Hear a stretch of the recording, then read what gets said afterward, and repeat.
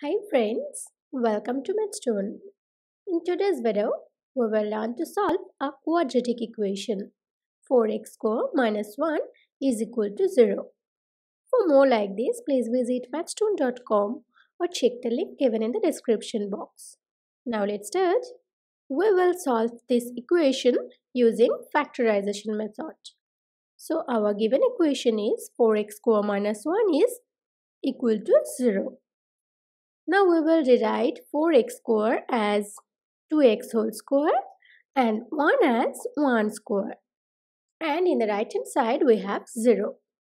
Now look that the left hand side is in the form of a square minus b square, where a is 2x and b is 1. So we can apply the formula of a square minus b square in this equation. Applying this formula we get 2x square minus 1 square is equal to 2x minus 1 times 2x plus 1. And in the right hand side, we are left with 0.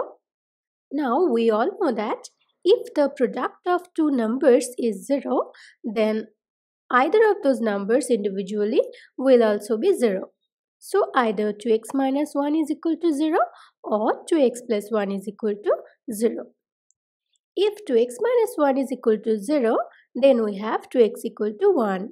And if 2x plus 1 is equal to 0, then we will have 2x equal to minus 1.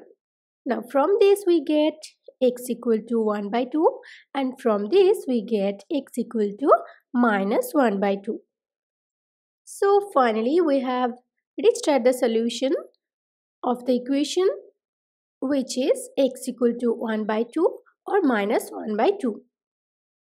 This is our final answer. Thank you for watching.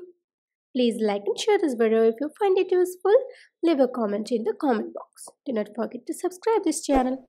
Please hit the bell icon to get notification of new videos earlier.